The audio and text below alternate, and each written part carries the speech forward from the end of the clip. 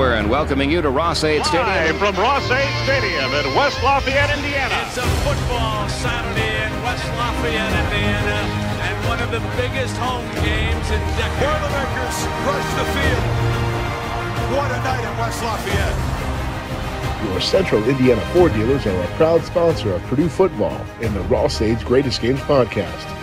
Visit your local Central Indiana Ford dealer today.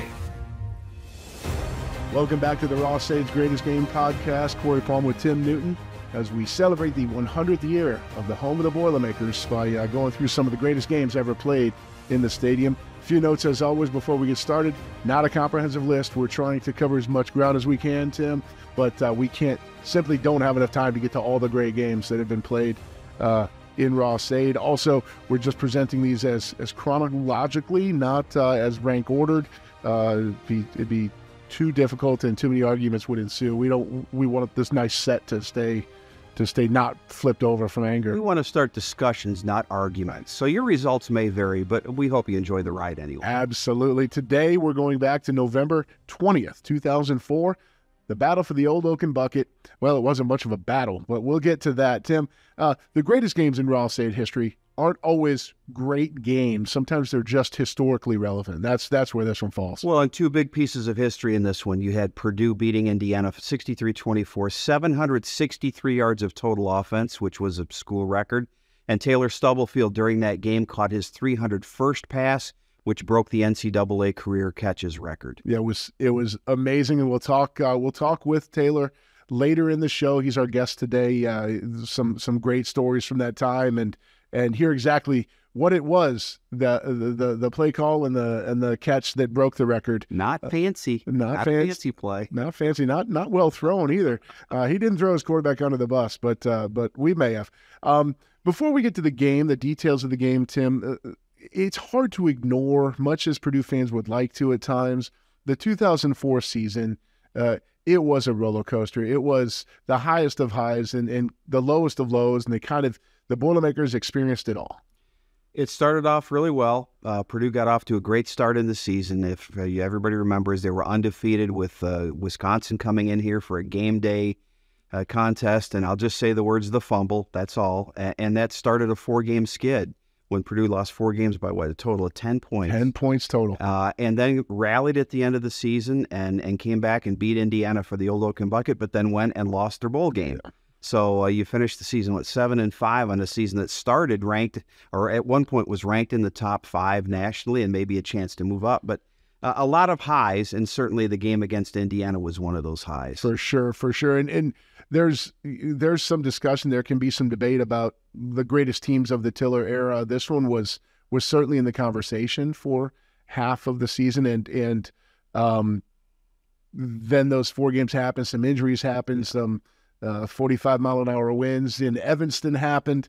I still remember in that Evanston, that Northwestern game, watching the garbage below us in a tornado-like swirl for 3 straight hours. It was a bizarre day and a bizarre game. Northwestern, I believe, scored on their first drive and scored on their last drive and did nothing in between. That was enough. That was also the game I think Kyle Orton got nicked up a little bit. He ended up missing the Iowa game, which we fell.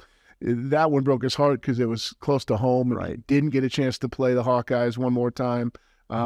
Anyway, the Boilermakers rebounded a little bit with a late win against Ohio State, and then, like you said, exercised a lot of demons in this bucket battle. Purdue was really in control from the first quarter on. It didn't take long to establish this game. The numbers are eye-popping. You look, Kyle Orton, 33 of 54, 522 yards, 6 touchdowns. I mean, he had, I think, 400 yards of passing or close to it in the first half alone. And if you go back and watch the film, and you'll see some of the video here, guys were wide open. I mean, it was like Indiana wasn't even on the field. It was amazing. The defense took the field first, forced the 3-and-out. Kyle drove the Boilermakers 86 yards in just over a minute to get him on the board. A 52-yard touchdown pass to Kyle Ingram, all 6'9" Kyle Ingram. Huge day that day for Kyle, too. It was.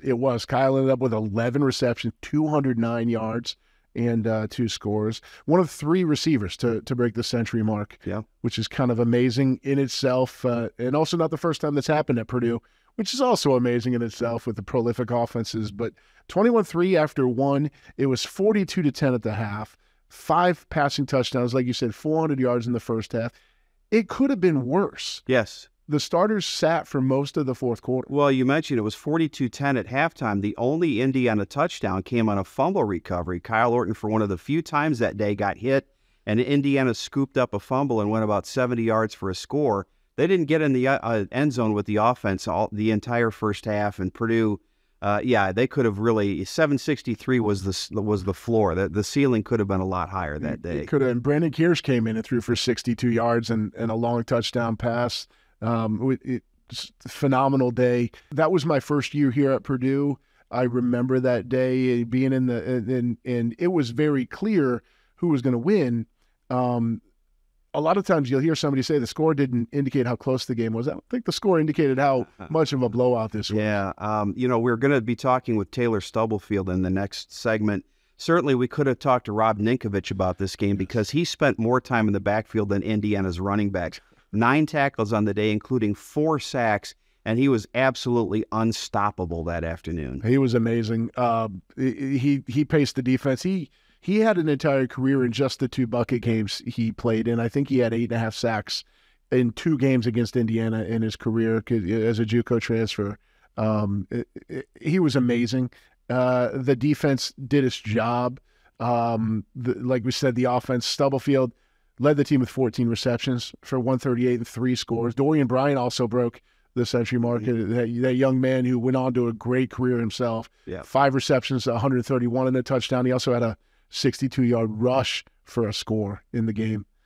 It was coming from all angles. And the win also clinched a trophy sweep for the second straight year. Purdue had beaten Indiana, Notre Dame, and Illinois to get all 3 trophies in 2003, did the same thing again in 2004. It was truly a very dominant era. That was the heart of the Tiller eras. The Tiller time frame is often remembered as the Rose Bowl season. Mm-hmm. I think a great case could be made that 03 might have been his best team here. It was certainly his best defensive team. Definitely. So you look at that side of the ball, and I think everybody remembers with Joe Tiller, the basketball and grass, and certainly we've talked about some of the great offensive performances. You start looking, though, at some of the defensive players here, 2001, 2, 3, 4.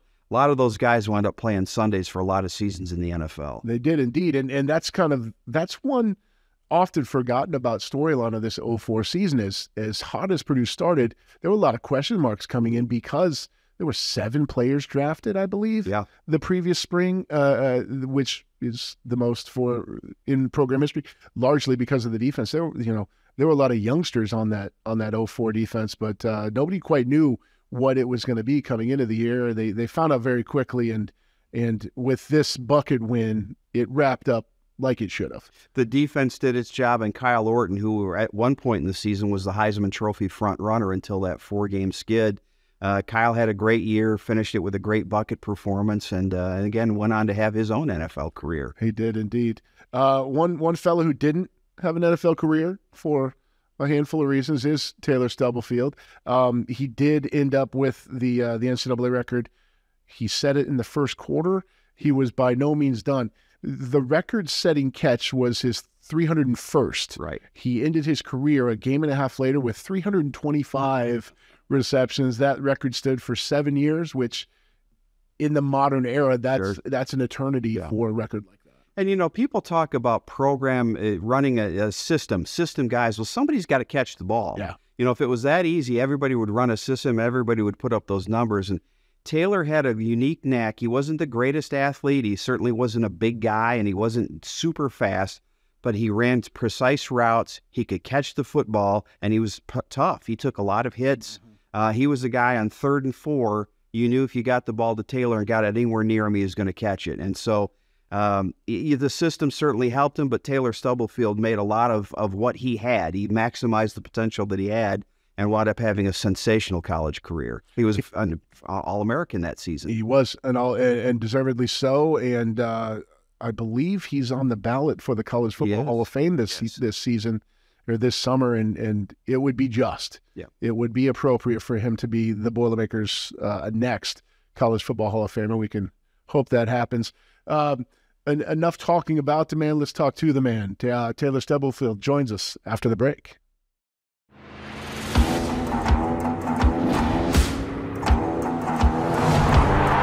Your Central Indiana Ford dealers are a proud sponsor of Purdue football. Visit your local Central Indiana Ford dealer today. We're joined now by Taylor Stubblefield, one of the all-time great wide receivers in college football history, much less for the Boilermakers. T-Stubbs, thanks for taking some time with us here today. I appreciate you guys inviting me to do stuff like this. Well, we're going to talk about your career in general, but we want to start specifically with this game, the bucket game in 2004, a 63-24 win, and a memorable day for you because it was a day that you set the NCAA career record for most receptions. What do you remember about that specific play and about that day in general? The old Oaken bucket game is always a special game. You got big bragging rights for in-state. It's a Big Ten game, a Big Ten opponent. And for whatever reason, you want that bucket at your home.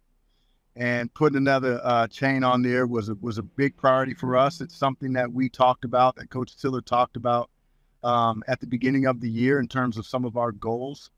So to be able to get a win at the end of the season, going into bowl season, it just makes those practices between the end of the season and the bowl game, it makes those practices a little bit more enjoyable for the players. I know in terms now, being on the coaching side, in terms of recruiting, I know going out on the road, going into high schools, trying to get guys to come to your school, it's easier to talk about the last game. And then to put it very bluntly, we whooped him. I mean, we whooped him from the very beginning. I think I had 3 touchdowns that game, maybe 2 touchdowns. You had 3. You had 3. Okay. I had 3 of them. I know that catch, it was our simple good old 97, which was number 1 receiver outside of me has a go route. I have just some good old boring out route. It was one of the few times that kind of didn't quite throw an accurate ball. He had to throw you. Yeah, it was down by my feet. So my foot caught it first, and then my foot didn't want to get all the credit for the reception. So it kicked it up to my hands, allowed my hands to go for it. So it was fun. It was cool. They stopped the game, kind of gave me the ball. The referees kind of knew what was going on. So it was a cool day for sure. I always thought it was fitting that of all the spectacular plays that you made in your career, that the record-setting catch was just a boring out route that your quarterback underthrew a little bit for 7 yards. You know, as much as I wish it was like some double move, triple coverage, I really mauled somebody. Nah, it was a good old out route, underthrown. So, but don't get me wrong, like there's a lot of work that goes into those catches, from the protection to the running back having an ID, whether it's front side, back side, whether he's having a scan, guys doing the right thing. Like one thing that gets undervalued is the outside receiver. He has to mandatory outside release so I don't get blasted or an interception. So there's still a lot that goes into that boring catch. Taylor, you had 763 yards of total offense in that game, which set a Purdue record. Going into that week, did you feel like you were going to have a big day against that IU defense? You know what? I think that year was such a roller coaster year, right? We start out on fire, boy. I mean, all these teams came in. We played, I think, Syracuse, Ball State, Notre Dame, Illinois. These guys, these other defenses thought that we were just going to be an average offense, no offensive line. We knew we had a good quarterback. The receiver, John Stanford, had left, and it was like, man, who else is there? And we had chances, and we showed at times that we could be flat out explosive. And that's where we were that day. Things clicked. the play call and Coach Tiller and that whole staff, they put a great game plan together. Our defense with Coach Spack, it was always steady Eddie, bend, don't break. And we put something together. But like I said, I mean, lack of better word, we whooped their tail. Yeah, I was telling Tim earlier, it felt like, a lot of frustrations might have been taken out that day, like you said, with sort of the way the season had gone. Start off 110 points in your first two games is unbelievable. And then to lose the four that we lost by a total of 10 points is also unbelievable. It had to feel so nice to get back on track and have everything click that day.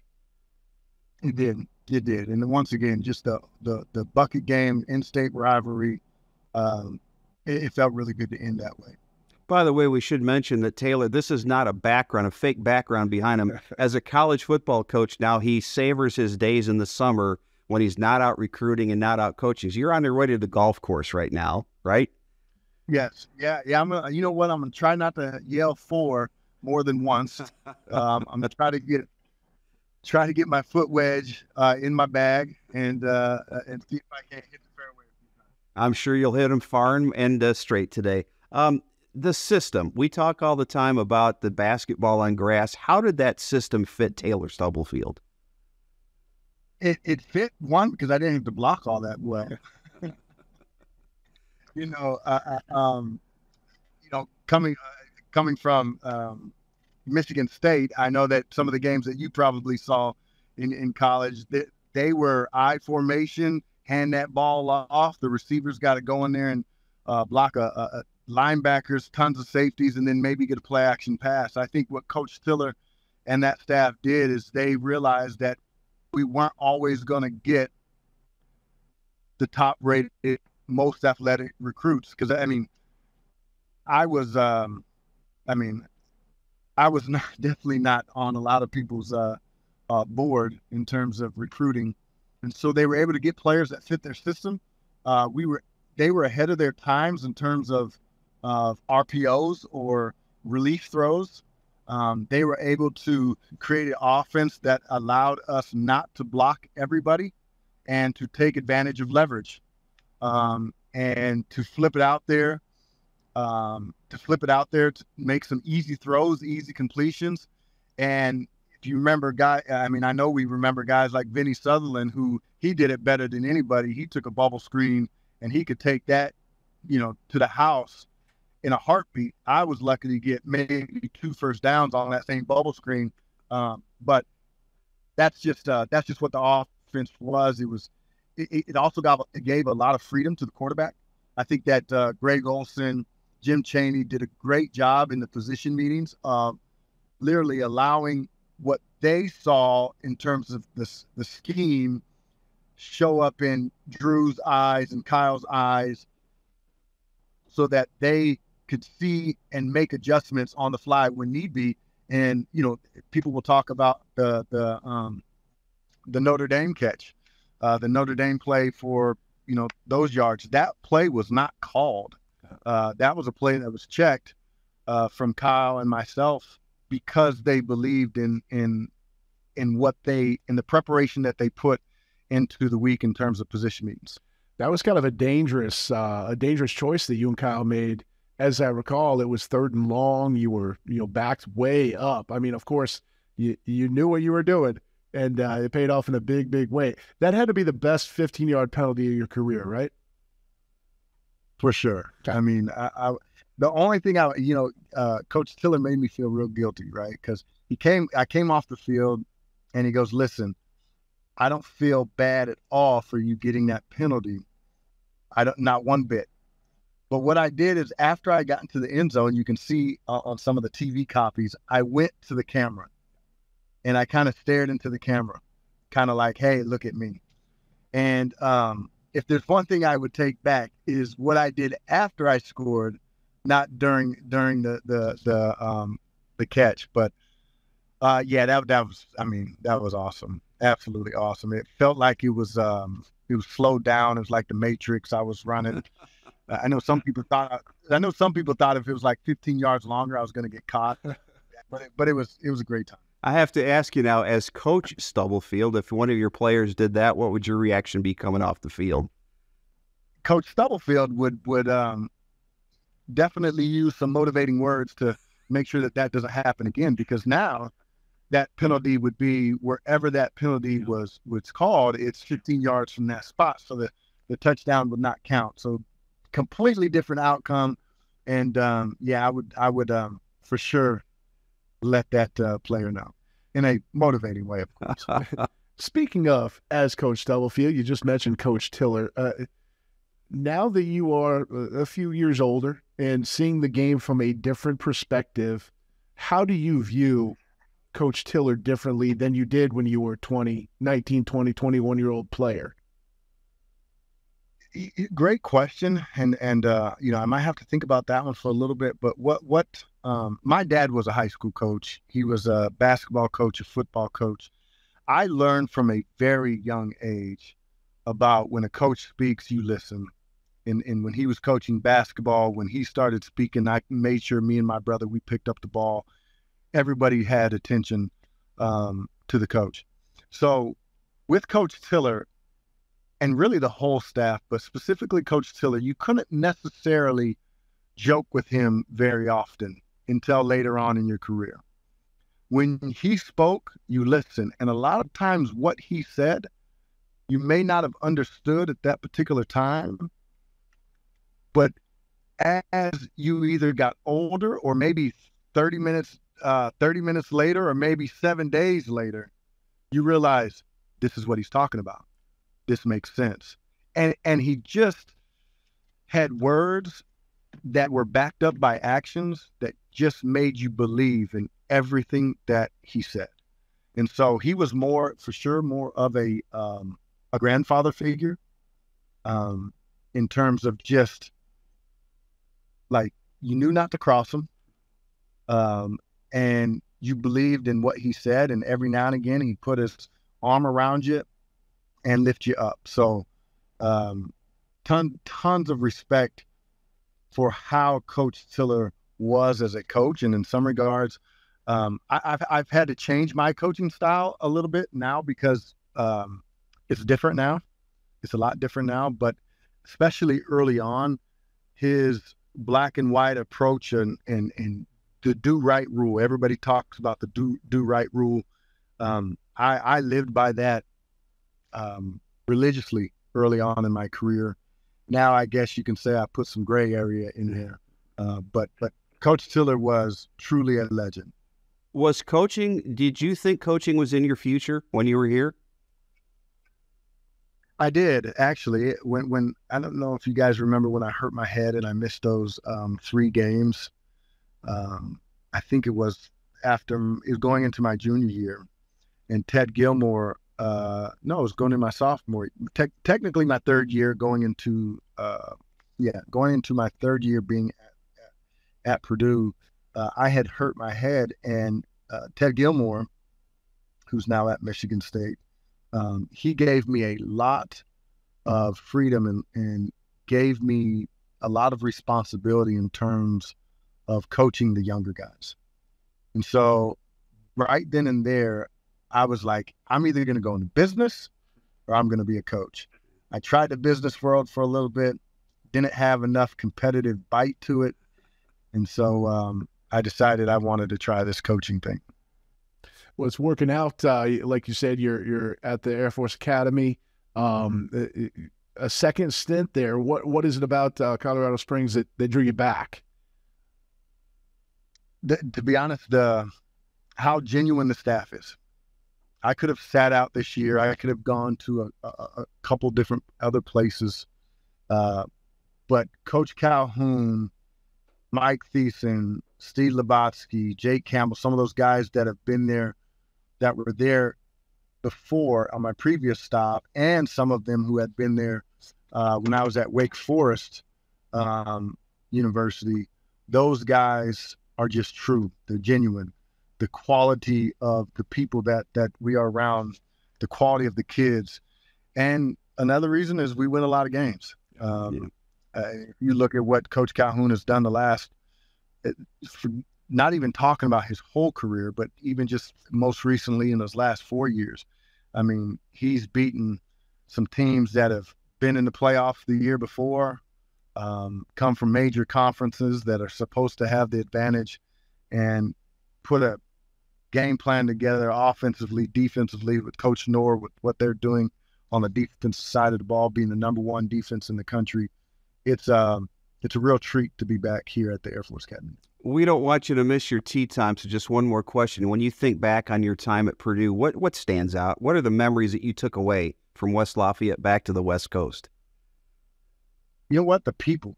I take away the people that were not just in the football department.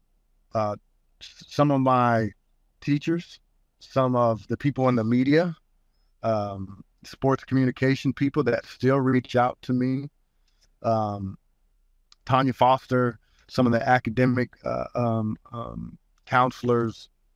That's probably what I take away the most. That for me, I truly felt that people cared about us more than just how many touchdowns we would score. And then another thing I do remember too is we used to pack that thing out. I mean, those were some years where it was hard to get a ticket to come to a Purdue game. And it wasn't, we couldn't have the night games back then, or we had a couple, but we had to bring the lights in. But now the guys got the lights in there. That's a pretty sweet place. I know when we played there last year when I was at that other school, it was a great environment. It really was. They had it rocking.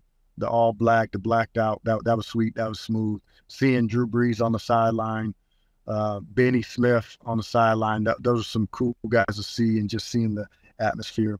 It kind of felt like it was back in those good old days.